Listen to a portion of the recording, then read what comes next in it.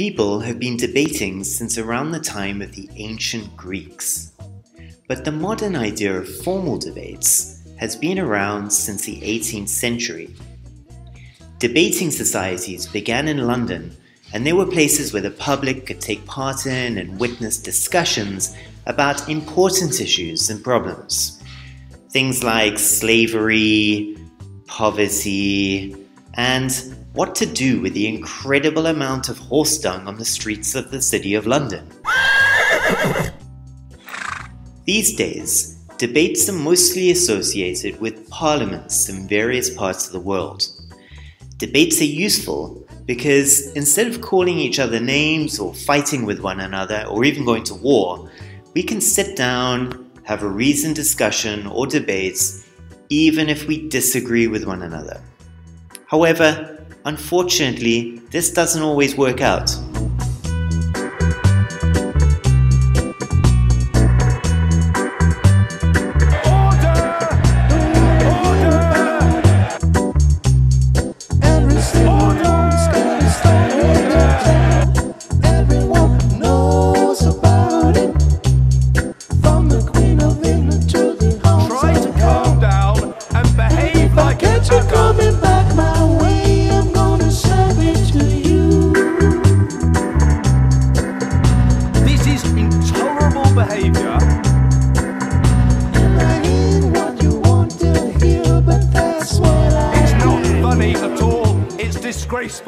However, debates usually work out as long as we follow a few rules.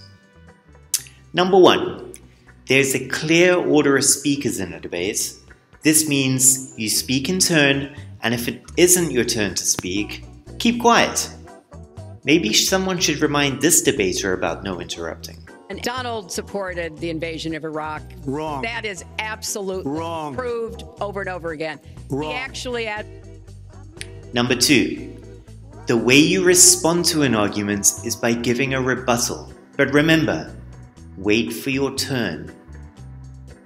Number 3, because you are responding to arguments, you'll need to have a pen and paper during the debate so that you can take notes on what the other team's arguments are. In a debate, we need a topic, we need something to talk about. So in a debate, we call this the resolution. Our resolution today is homework should be banned. This is the thing that the two teams are going to talk about today. So we've got our two teams here. We've got the affirmative team and the opposing team. The affirmative team agrees with the resolution. They think, yes, homework should be banned. The opposing team disagrees with the resolution. They think that no, homework should not be banned.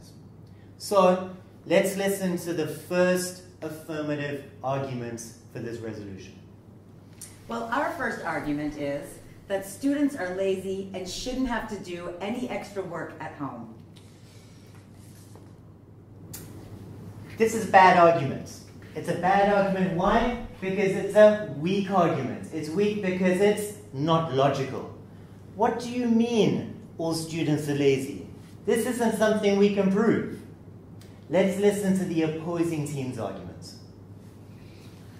Our first argument is that homework encourages students to work independently. This is a great argument. It's great because it's logical.